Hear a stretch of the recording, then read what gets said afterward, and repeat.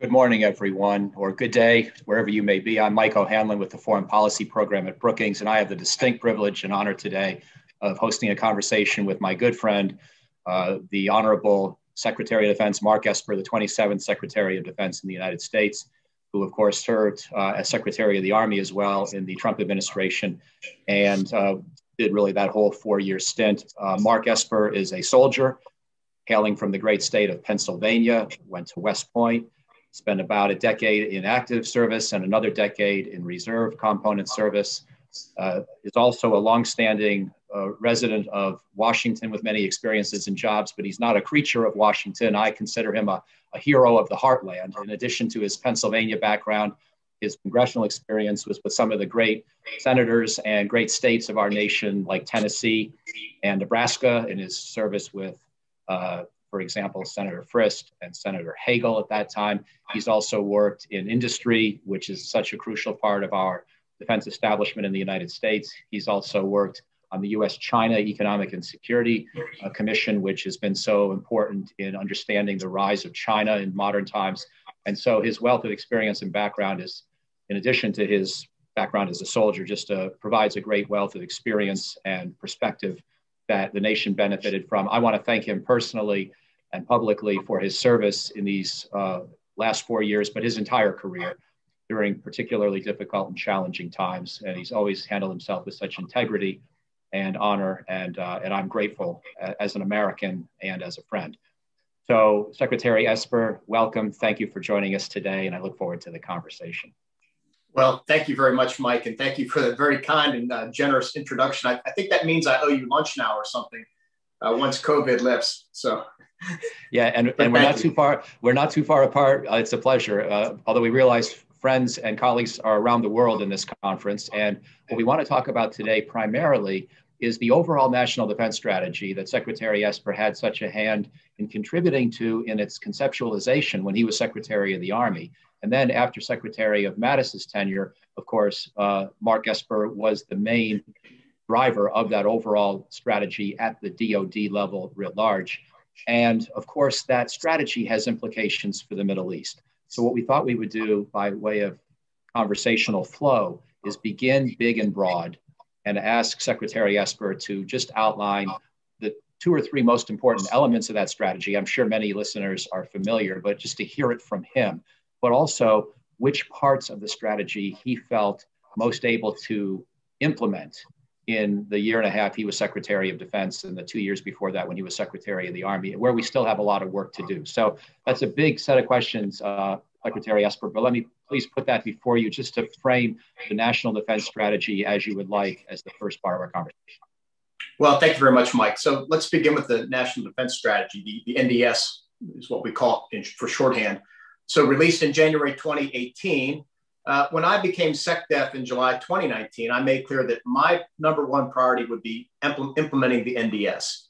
And we know what the NDS said. What it asserted was that we were now in an era of great power competition with near-peer rivals such as China and Russia. But it also recognized the fact that we still had to deal with rogue states such as North Korea and Iran, and of course, the enduring threat of terrorism. Part of that strategy also talked about the atrophy in our armed forces, a 2-decade focus on low-intensity conflict, and the need to shift back to put more emphasis on high-intensity conflict, to modernize the force, and to do any number of things to make sure that we're prepared for the challenges of the 21st century. So I made that my priority. In my first couple months in office, I think it was October 2019, I sat down with all my senior leaders, civilian and military alike. And what we did was building upon 3 lines of effort. Line of effort 1, building a more lethal and ready military. Line of effort 2, strengthening our alliances and growing our partnerships. And then line of effort number 3, reforming the DoD so we can, in my words, reap investments in time, money, and manpower and put it back into those top priorities.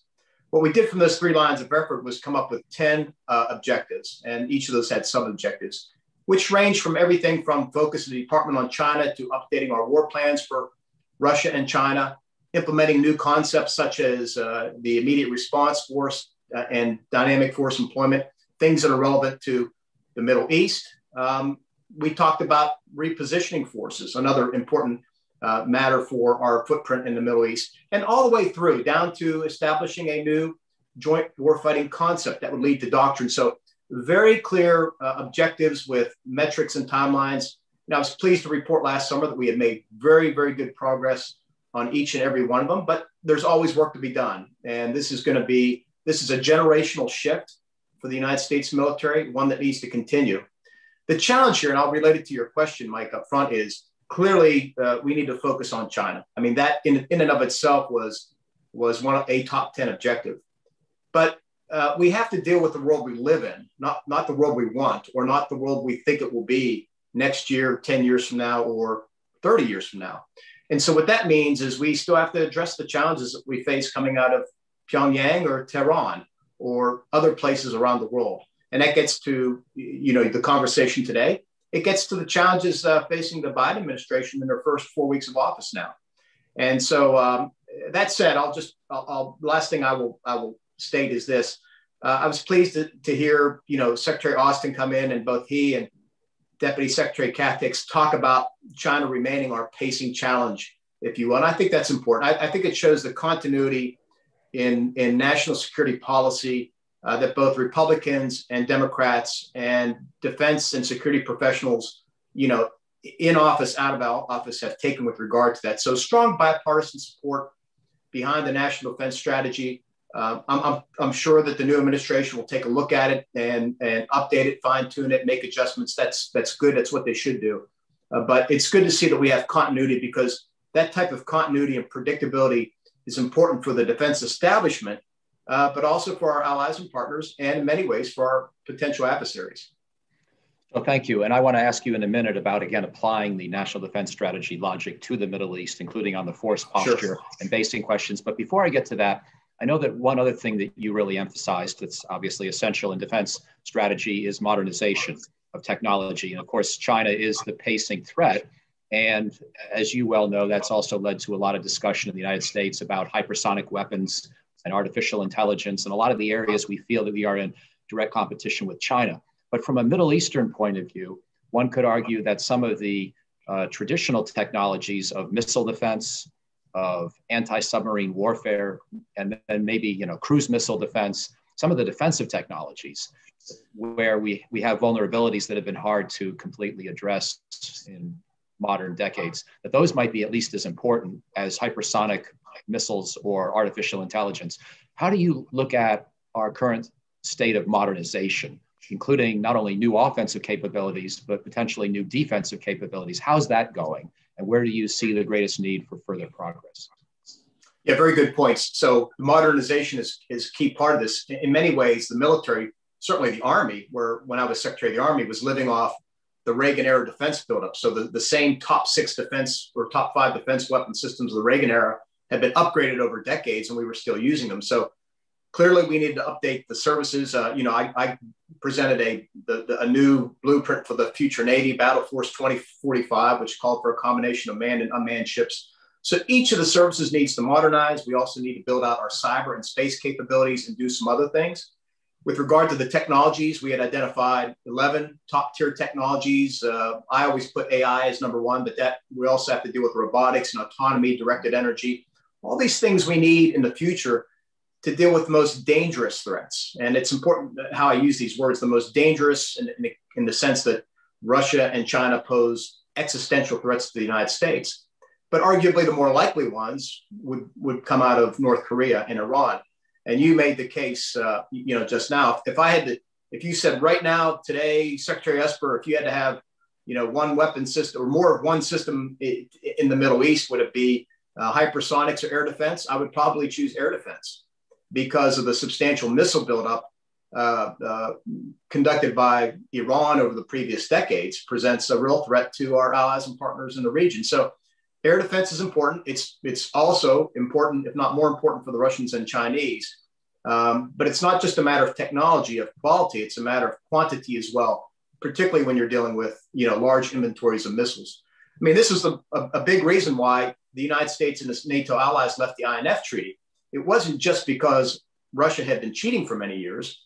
It was and had developed a capability that could threaten our NATO partners. But we knew that the Chinese had developed well over 1,000 intermediate range and other range missiles that could threaten our allies and partners and U.S. forces in the Western Pacific. So those are just some of the factors that when you try and build the future military, and I was focused on the future, you have to put all these considerations and take them all into account. So now if we could turn to the U.S. military footprint in the broader Middle East, and I know, again, as secretary, you were very cognizant of the importance of rethinking even modest-sized deployments because you knew you had to be a good custodian of the taxpayer dollar, and also the size of the military wasn't growing much, even as these new responsibilities and new obligations were becoming more difficult in many places. In regard to the Middle East, even though the numbers are formally classified, and I'm not going to ask you to confirm any of them here. Nonetheless, we know from press reports that we've got roughly a couple thousand troops in Turkey, maybe close to 1,000 in Syria, around 3,000, 2,500 in Iraq, and then several thousand each in most of the GCC countries, Kuwait, Bahrain, Qatar. We've got more in Saudi than we used to because of the threat from the air and from missile and drone attack. And of course, we've got about now 2,500 forces still in Afghanistan. Then if you want to include Diego Garcia and Djibouti, that rounds out the broader picture, at least as I define it. How would you advise a new Biden administration and the Austin Pentagon to think about options for recalibrating, maybe streamlining some of that presence? Well, look, they have a lot of smart people on their team. They see the facts probably, I think, the same way I do. I've had a conversation with some of them. Let's look at the big picture. We had 3 good years of spending under the Trump administration, supported by Congress to increase the defense budget. And that really made a difference with regard to our readiness, whether it was any of the services, but also making these initial investments in the weapon systems that you were talking about or the technologies. But look at where we sit today. We are facing, and I just looked at this the other day, a $28 trillion debt. It's 129% of GDP. And we're going to have to deal with that. These chickens have been coming home to roost now for quite some time. So what folks are talking about on the Hill, and I hope it's wrong, is at best a flat defense budget, if not cutting money out of it. I was a big believer that we needed to maintain that 3 to 5% annual real growth. I think that's important if you're going to continue to modernize the military and prepare for the future. And we can afford that as a country. But we have to deal with these larger issues with regard to the budget, the debt, the deficit, et cetera. So that said, if your basis is that your defense budget isn't getting much better and you have the forces available to you that you have available to you, and you need to also, reposition yourself in the Indo-Pacific, because I think that needs to happen as well. Then you have to be able to pull forces from somewhere else, either return to the United States to refit, retrain, be ready to move out more quickly, or reposition them in those areas where of greatest concern. And that's where I had begun these COCOM reviews. And we had gone at least 1 or 2 rounds with all of them to look at that. Clearly, Central Command was a focus, and we have tens of thousands of troops there. Clearly we have a mission in Afghanistan that drives that. But, my view, and we talked a little bit about this beforehand, my first experience in the Middle East was when I deployed there as an infantry officer in 1990 for Desert Shield and Desert Storm. And at that time, we had a very small footprint. Of course, for the war, we built it up. But as I look at it now, so many factors have changed. U.S. dependence on Gulf oil is 50% of what it used to be. We're now a net exporter as a country. So some of those factors have changed, right? We no longer have the threat of Iraq that we had during my time. Now Iran is the principal challenge that we face in terms of containing Iranian bad behavior, deterring them from doing what they're doing. So that has changed. What I had put in place in the past year, though, was a series of adjustments to our footprint that will continue to bring the force structure down over time. We're 2,500 now in Iraq. We could go lower, not just because we can, but because the Iraqis have made such good progress with regard to developing their own forces. And I think there are other places where we can reduce as well without changing our capability, with relying on more concepts like dynamic force employment. But at the same time, we need to take a look at that architecture of bases running up, from the GCC countries up into Iraq. and think about how do we consolidate, and then how do we gain more operational depth? How do we shift further west? How do we make sure that we are less vulnerable than what we need to be? There are a number of adjustments like that we need to make strategically to not just protect us from, a belligerent Iran, but also allow us to free up troops and allow us better access into the theater, and then really focus on how do we apply them consistent with the NDS. I wanted to ask also about naval presence in the region. And of course, this is one where we've noted historically that people, Americans and others who are based in the region or who are responsible for the region, tend to always want that carrier close by. And yet we also know that starting with Secretary Mattis early in the NDS period, we were hoping to be strategically predictable, but operationally unpredictable, to coin a phrase that he used and that you probably contributed to creating. And also that the Persian Gulf waters may not be the best place for a big naval asset. And so I wondered if you wanted to comment on how important it is to have a continuous naval presence in any given location, or should we try to be a little bit more flexible and expansive in how we think about naval capability and not worry each and every time we may have a short gap or a different kind of asset deployed rather than a carrier battle group? Sure. Well, let's go back to first principles. And I would say a first principle of the United States foreign policy has always been, how do we maintain freedom of commerce, freedom of navigation, whether it's the Persian Gulf or the Taiwan Strait, you name it. I think we need to be consistent with that and ensure that we can maintain the openness of those waterways, that commercial traffic can move through the Gulf unfettered by the threat of Iranian gunboats or whoever else for that matter. But I think it's a shared responsibility. And I think what we need to see is more of our allies and partners, and certainly those countries, many European countries who rely a good deal on commerce, particularly the flow of oil coming through that region, to step up more with their naval forces to assist in that. So I don't think it's, I think the United States burden can shift some on that. And that would allow us to free up naval forces to put in, for example, the Indo-Pacific or other places. Plus, we need to look at, the Navy needs to improve its readiness with regard to getting, ships into maintenance on time and out of maintenance on time. And that gets to the particular point about the aircraft carriers. You're right, everybody wants one, but there are other ways to demonstrate presence. There are other ways to have a capability that will deter others. You mentioned strategic predictability, operational unpredictability. The way we made that real is through dynamic force employment. And so once I changed how we operationalized our bomber fleets about a year ago or 8 months ago, it freed up the bomber force to do dynamic force employment. So you're seeing a lot more use of B-52s, for example, flying into Europe or flying into the Middle East to show United States commitment to deter bad behavior. So I think we need to continue to think along those lines, more creatively about that. And look, I also think that the locus, the center of gravity, if you will, in this region has arguably shifted out of the Persian Gulf and more into the Indian Ocean.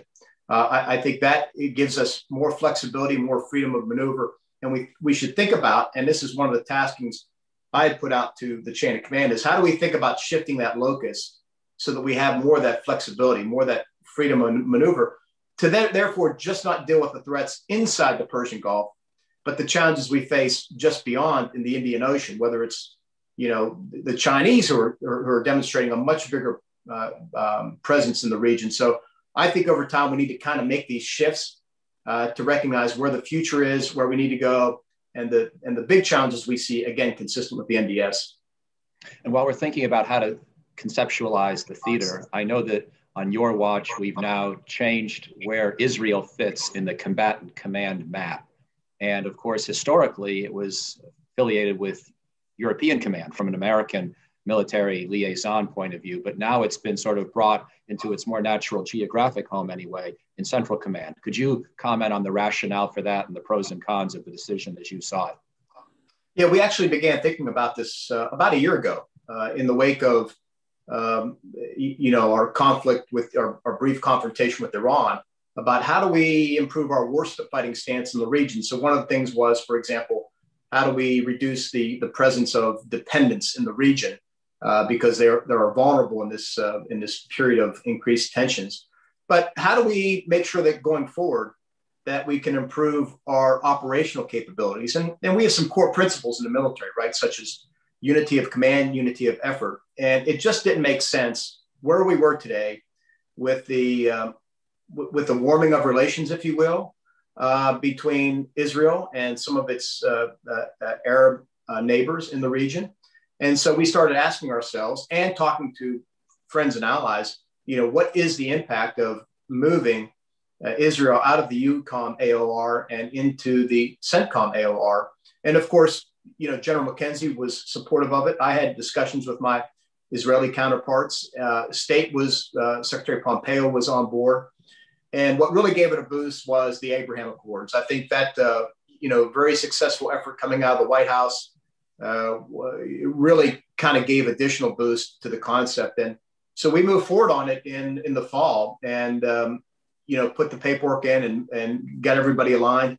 And I think at this point it was eventually signed, but it made a whole lot of sense because whether it's Israel or any one of the Arab partners in the region, the biggest threat to them, to us, is Iran, is a belligerent Iran, continue to conduct its malign behavior throughout the region. And the more that we can work together in terms of dealing with that threat, deterring it, containing it, the better we were. And bringing Israel into the fold just makes a whole lot of operational sense. And we had, again, the time had come to do that. And I think there's been really no aftershocks from it as well. So I think that kind of proved the point. So now coming back to the Western part of the theater, I know that your last trip as Secretary of Defense was to Morocco, Algeria, Tunisia, if I recall correctly. And I know that must have been a fascinating experience. And I just wondered, also speaking of the Abraham Accords, as they involved Morocco, I wondered if you wanted to comment on what you took away from that trip and how the world looks from that side of the broader region. Sure. It was, I traveled there in the fall to Malta, Algeria, Tunisia, and Morocco. And it was a great trip. I had a chance to meet with the leaders of each of the countries and their ministers of defense, and to really get a good appreciation for how they saw the world. And it's a very interesting nexus, right? Because they have one foot in Europe. They have, obviously they're in Africa, but they have the perspective of Africa and AFRICOM. But yet they look a lot toward the Middle East and what's happening there, given, the history, the religion, and everything else. So a crossroads of three different continents and religions and everything else. And I got a lot of good insights. And, again, it convinced me the importance of growing partners, enabling partners like those three countries to really help shape a positive environment where, we follow the international rules and norms, where we have allies and partners to help us deal. In this case, the challenges we faced there was with, the threat of terrorism. They're very concerned about mass migrations coming up, moving into Europe, and they face terrorism threats as well. And they see what's happening in the Sahel in Western Africa. So very interesting trip, but it was given that they're situated on the African continent, the degree to which they paid attention to what was happening in the Middle East was really eye-opening. I'm going to start to bring in some audience questions now in the second half of our conversation. I've still got a couple of my own, but I'll weave those in. And one is put very, very colorfully, so I will take the liberty of just reading it to you. For the Honorable Secretary Esper, to your eternal credit, you kept the Mattis National Defense Strategy energy up, and you avoided the not invented here problem, although actually, of course, you were part of the team that came up with it. But it's still true, and I take the point that a lot of secretaries feel the need to make some abrupt change, and you preserved a lot of what you agreed with. But now to continue with the question, but the Pentagon was slow to respond and remains so. What advice do you have for Secretary of Defense Austin to keep the pressure on a recalcitrant Pentagon bureaucracy to respond to this typical strategic shift? Well, thanks. I'll take that as a compliment because you're right. I mean, obviously, I was in the building when it was being crafted, and to me, when it came out in January 2018, I thought the biggest thing I could do was implement it. We hadn't seen much momentum on that front. And I was a believer in it. And look, I could look at any strategy and this one, and there are things that you can improve upon or change. And eventually we did actually through the process. But I didn't see any need in terms of opening up the NDS and taking 6 or 8 months to rewrite it just so it had my personal fingerprints on it. We didn't need that. We needed predictability. And I thought it was a very strong document to begin with. And I suspect as the new team reads it, they will largely agree. But again, it is a new administration, so they're going to put their fingerprints on it. The challenge is for any administration, and I've talked to my predecessors about this, is how do you get the Pentagon bureaucracy to move? Part of it is people just are reluctant to change and don't want to change. In some cases, they're protecting their own turf, their own piece of the budget, whatever the case may be. And that's not, by the way, it's not just when we say the Pentagon, it's not just the building. It's everything from the services to the combatant commands, to the Fourth Estate, to all these different players. And in some cases, they are enabled by the Congress. And that's a challenge. And so, and we, in the context of, supporting civilian leadership, I think I think the new team will take a look at the NDS.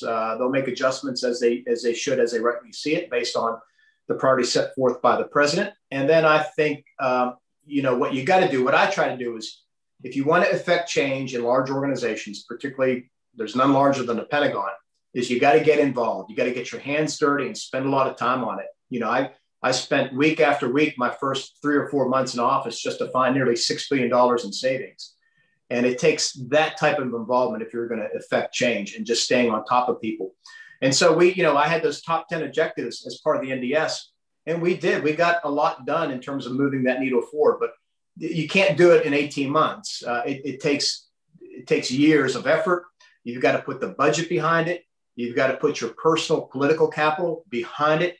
And you got to get the Hill on board also. And that's maybe a bigger challenge in many ways. But it just takes that personal leadership, time, and attention to do that amidst everything else that's going on. And that's obviously a challenge I faced, is you have a busy world out there and every day you're facing new events. But I try to stay focused, to dedicate a little bit of every day to how can I move the NDS forward? Because I thought it was so important to the future of our nation's security to effect that change.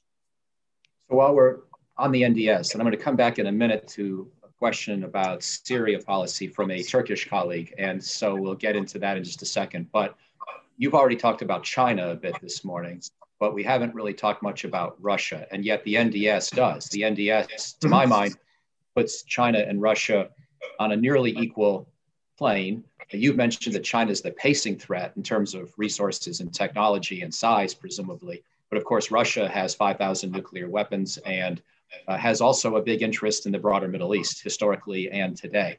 So I wanted to ask how you thought about Russia. And rather than just that's a huge subject, huge question. So let me put a little finer point on it, but I invite you to go wherever you wish. While I'm concerned about Russia's behavior and its presence in Syria and Libya, and perhaps Egypt, and perhaps elsewhere, I also feel that there's been some progress from a US and NATO perspective in at least stabilizing our deterrent posture in Eastern Europe. That may not extend all the way to the Middle East, but it may, in a broader sense, help stabilize US-Russia relations somewhat. Do you share my view that, as troubling as the relationship with Russia still is, that there's a little bit more stability, at least in the eastern flank of NATO? And while that doesn't solve the challenge that Russia may pose to our interests in the Middle East, it's at least one step forward in the broader national defense strategy implementation. Yeah, so again, stepping back some, when I look at those top tier, near peer threats, I always prioritize China. Why? Because I look at the size of China, 1.4 billion people. I look at their economic growth. I look at the fact that they're now the second largest economy in the world. I look at all these things, all the natural resources they bring to bear, and I compare it with Russia, and I see in many cases just the opposite. And the NDS talks about this to some degree. I think in the near term, both countries are on par with one another. As you rightly said, Russia has far more nuclear weapons, probably a more capable military in terms of their ability to conduct combined arms operations and project forces. But I think that fades over time, time being 10 or 15 years, while China continues its ascent. And by the way, I'm not yet prepared to call China a threat. I may sometimes slip and use that because it's the lexicon that I grew up with, but I don't yet see China a threat. They don't need to be a threat. Much of that will depend on how we deal with China and how we deal with China with our allies and partners. clearly we all need to get on the same sheet of music and get China back into the fold with regard to, living by international rules and norms and not bullying their neighbors and doing all these bad things that they're doing now. But back to Russia.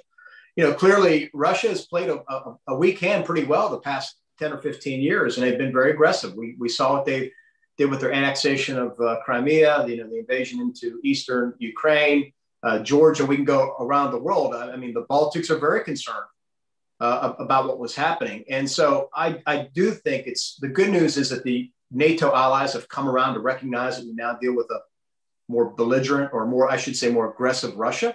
And I think the fact that over the past few years, they've increased considerably their defense spending. Now, of course, it needs to be focused really on modernization and readiness. So we're not quite there yet. General Walters, the SHAPE commander, has done a really good job in bringing that along. We tried to do that in NATO, but we still need too many allies are spending not enough money on defense. And to really deter Russian bad behavior, you need that. And as you know, I was looking in the context of instructions I got from the White House to move more of our forces further east, right, to the frontline states, and less in depth in Central Europe. And so I thought that was important because we have some really nervous allies in the Baltics, Poland, and of course I also I traveled to those countries. I traveled to Bulgaria and Romania on a couple of occasions. So the flanks are where I'm particularly concerned. And I think the one area that we got to keep a careful eye on is the Black Sea, because you have Russia there, Turkey, a confluence of things are happening in the Black Sea. We have a naval presence. And so the flanks are what always concern me most. The flanks, again, being the Baltics, and then down in Bulgaria and Romania along the Black Sea. And we have to continue to unify NATO, increase our defense spending, improve our readiness, and look at things differently. We cannot remain static. If we remain static, then we're going to fall behind. We're going to miss the future.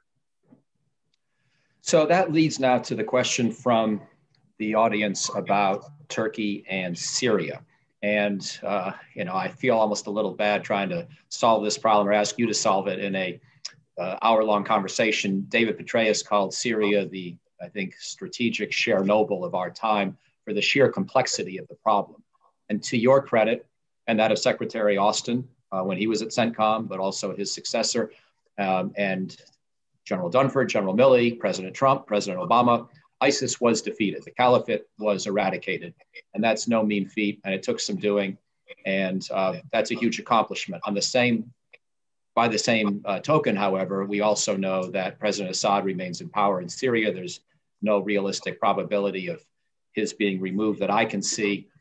And there remains a terrorist threat in part of northwestern Syria in particular, and certainly an unsettled U.S. presence in the Northeast, where we've tried to work with Kurds that we consider allies, but that our Turkish ally considers affiliated with terrorists because of their cross-border links to the PKK inside of Turkey. And as you can imagine, the question from our Turkish colleague had to do with how do we define who's a terrorist if we're prepared to work with Kurdish allies, and how do we ensure that any cooperation we have that's ongoing in Northeast Syria not somehow spill over into allowing the YPG in Syria, the Turkish group there, to support the PKK in Turkey, which many Turks tell us is actually one and the same organization, or at least the ties are so close that there's really no way to distinguish. So how do we ultimately address this contradiction, if you will, that maybe in the short term we needed to work with the Kurds in Syria to defeat ISIS, but now we're sort of stuck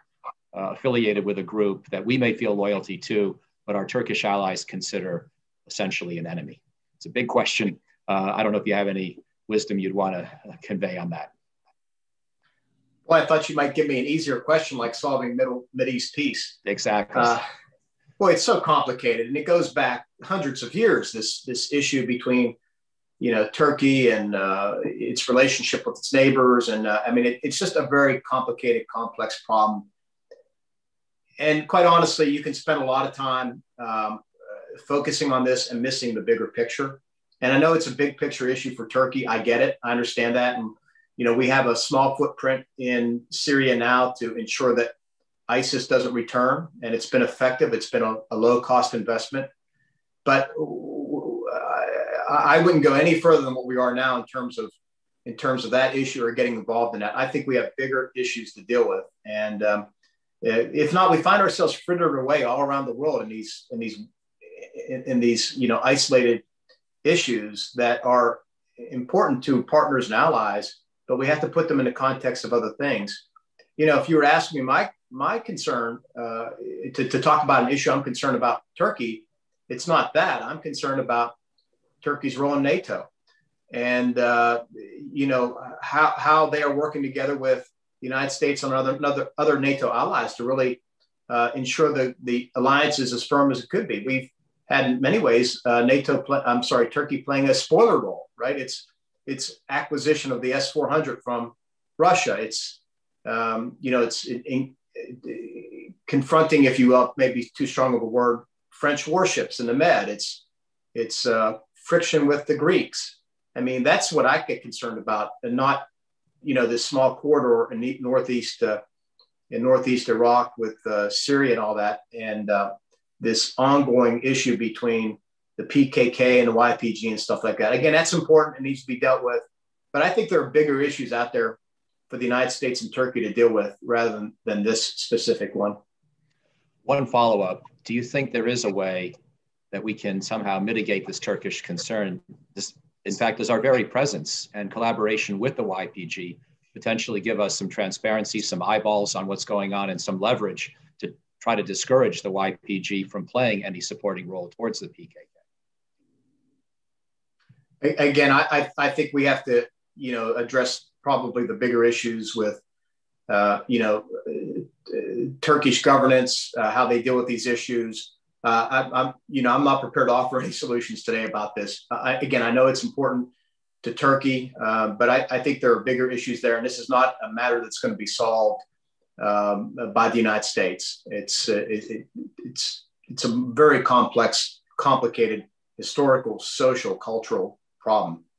So just a couple more questions as we look to wrap up here pretty soon. And this also is a complicated question of sort of political military interaction with the broader Middle East region. But as you know, the United States has longstanding and important relationships with Egypt and with Saudi Arabia, two of the huge countries of the region. And yet both of these relationships are under considerable scrutiny. In the case of Egypt, of course, because of the strong-armed rule of President Sisi. And in the case of Saudi Arabia, even again this week with the new findings on Saudi complicity in the killings of Jamal Khashoggi 2.5 years ago. This is a longstanding debate about how does the United States maximize its influence with countries like that, countries where we have important overlapping interests, but we don't approve of everything they do with their governments. Do you have any insights from your experience about how we can best influence those two countries in particular? If there are any levers or any ways of working with them and, quietly or publicly that can give some hope for progress? Over. Yeah, I like to say, I've said this, I think at my confirmation hearing in July of 2019, that we are best when we lead with our values, and those values of human rights and freedom of the press and freedom of religion and treating people properly. All those things that, again, are common threads in U.S. history, U.S. foreign policy. They go all the way back to our Constitution. I think we're strongest when we lead with our values. So we clearly need to engage these countries. They are partners. We should never set aside our values. We should have frank, candid conversations with them, certainly in private and sometimes in public. And we should begin there. On the other hand, if we turn these values into a litmus test, we'll find that we'll have fewer and fewer friends around the world. So I think our challenge is to figure out how to do that in a way that we can work with them, help them get to where we would like them to be, and at the same time, making sure that we're taking our national interests in concern as well. Egypt has a very capable military, and they use a lot of American equipment. We've trained with them in the past. We have U.S. forces in Egypt under the MFO. So we just can't walk away, and we shouldn't walk away. We need to continue to work with them. My concern with Egypt is that for one reason or another, we can discuss why, but they're turning more to the Russians to get their equipment, and that's not a good turn for us. We need them in our orbit, if you will. The same thing with the Saudis, more so for any number of reasons. If I had to ask for the Saudis, I think what we need from them and from the other Arab states on the Arabian Peninsula is to stop this fighting, these issues between them, whether it's the rift, you name it. We need to focus on the bigger challenge, and the bigger challenge facing all of them and Israel and other partners in the region is Iran. But instead, they're caught up in squabbling over this issue or that issue. And for all of them, I think the bigger thing would be for us to all work together to deal with the bigger challenges we face in the region. And then, there are other issues we could talk about with the Saudis. I think they need to continue to work on their own readiness. All the countries need to build out their own capacity when it comes to their armed forces, all those things that will allow us to deter Iranian bad behavior going forward. So just two final questions to wrap up here, one on Afghanistan, and then one from the audience that just came in on the issue of U.S. nuclear command and control and how we handle the chain of command, an issue that came up in recent weeks in the United States. But on Afghanistan, again, you managed a process that was tumultuous at times, but seems to have left us in a place where, our fingers are in the dikes in a few different places, but the situation is sort of holding. But the overall trend line seems unfavorable militarily in terms of the levels of violence, in terms of the amount of the country that the Afghan government, with modest NATO support, is able to sustain control over. It's not as if anybody's on the brink of, being overrun tomorrow, from what I can see. But I would be curious as to how you see the Afghanistan mission today. And are we essentially, as some of my colleagues, not myself, but some of my colleagues argue, essentially on an inevitable downward path towards defeat someday, unless the peace process pulls out a rabbit from the hat? Or do you think that the military situation is more or less stable? And even though it's way too violent and regrettable, deeply tragic, it's more or less one that the Afghan government can continue to hold on to with just a few thousand US and NATO troops there? So I would say this much. We've been in conflict in Afghanistan now for 20 years, 21 years. I think most people would agree at this point in time, the only way forward really is through a political process where both parties sit down and work it out and come up with a way forward. And that's why I supported the peace agreement put forward by a State Department. And, look, it wasn't perfect. Some would say it wasn't great. And I would say it was good enough. And despite, the ups and downs, the bumps, the turns in the road, we do have a situation now, at least we did a couple months ago, where the Taliban and the Afghan government was sitting down trying to figure out a way forward. And I think that's a good thing. It's the first we had seen in 20 some years. But my support for the plan was also conditional in the sense that we had these terms of agreement in the agreement between the United States and Taliban. And we had implemented our side of it in good faith. But it's fair to say that the Taliban have not.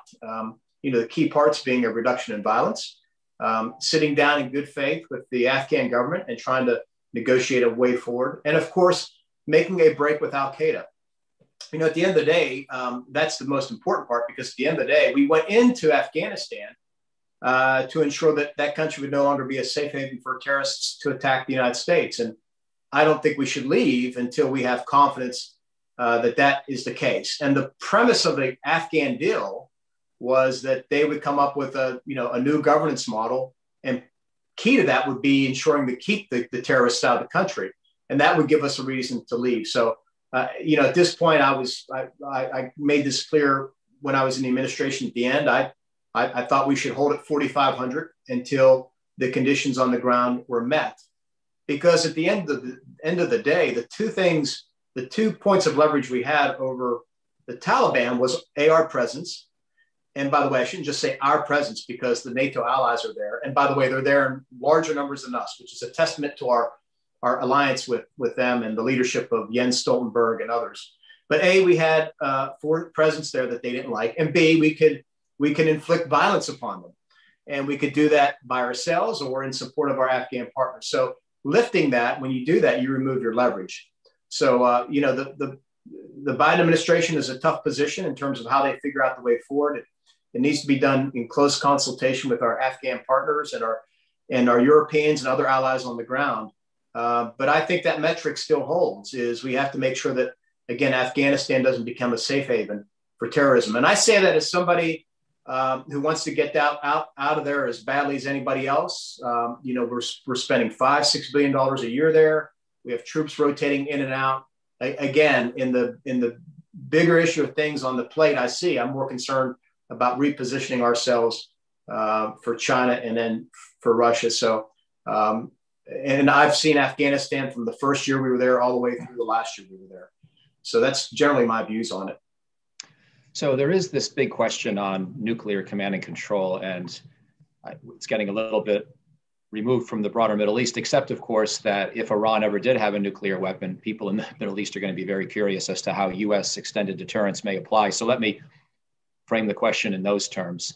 And of course, I don't want this just to be about the Trump administration experience, but more generally, we have a U.S. system in which the president, through the Secretary of Defense, could then transmit a command to a strategic command by which a nuclear attack could, in theory, be launched without any congressional role and without many people in that chain to potentially exercise restraint or caution. And again, I've had this question or this concern well before the Trump administration, so I don't want this to sound like a question about just one president. Did you come away from your experience with any similar concerns that maybe we need to rethink the checks and balances on potential U.S. nuclear weapons usage in a crisis? Or do you think that the current system has enough safeguards and checks and balances to be dependable and safe against all different kinds of possible concerns? So you have to go back and look at how the system emerged, right? And I'm not a nuclear historian, and I'm sure somebody will catch me on something. But look, we knew that during the height of the Cold War that at any moment, if the Soviets attacked, time of flight of missiles, you'd have 30 minutes to decide what to do, and you would or would not, depending on how you reacted, lose your second strike capability because the Russians could do a first strike. And so that rationale ended up taking us toward mutual assured destruction. In other words, one side or the other wouldn't initiate a first strike because there was a guarantee that the other could launch a second strike, and therefore it would be a lose-lose situation. Of course, any nuclear conflict will be a losing situation. So we still have those timelines today and those challenges. And I think there are enough safeguards in the system. There are enough trained people who know what that is. There's not one single button sitting there that goes all the way down to a nuclear submarine carrying missiles or a silo or a bomber. There are a series of steps that have to happen, and there are safeguards and all those things built in. So if you want to have a credible capability, certainly a second strike capability, it's not just the weapon systems. And of course, we're modernizing the triad now. But the second point was you have to have a modern nuclear command and control system. Another feature, another important component of this system that we are also investing billions in to modernize as well. But the processes also have to be efficient. If the enemy knows that it's going to take you, hour, 2 hours, or whatever the case may be to make a decision, then arguably they might presume you've lost that second strike capability. I don't know. I haven't thought through this much, but I believe there are enough safeguards in place, checks and balances, et cetera, to ensure, something that the right decisions are made at the right time. And by the way, it's hard to go back and find in history when a bolt from the blue like this might have happened. If we get in a situation where we think nuclear weapons are going to be used, typically you have a lot of warnings and indications. Those consultations have to begin, not just within the government, within the executive branch, but with congressional leaders as well. So we all understand where this may head to and what may be called upon to do. But this authority is given to the president for this reason, and it's held well for years. It doesn't mean we shouldn't take a look at it, but I'm confident that we have safeguards, checks, and balances in the system to do that. Well, that's a good note to finish on, as far as I'm concerned, because it's a nice word of reassurance. And also just want to thank you so much, Secretary Esper, again, for your wisdom today and for all you did for our country in recent years, all you continue to do as you consider new walks of life and new challenges ahead. So on behalf of everyone at Brookings, everyone as part of this conference, I want to, and again, on behalf of myself and Natan Sachs and Suzanne Maloney and John Allen, thank you very much for being with us today and for all you've done. So thanks, signing Mike. off. Thanks. Thank you. Thanks for hosting it. And I want to thank the Brookings team for pulling it all together. It's understand the conference has gone very well. So thank you all very much for bringing this together and for inviting me to join me. So we'll be signing off now from Brookings and wishing everyone the very best. Thanks for watching. Be sure to like and subscribe for more videos from Brookings.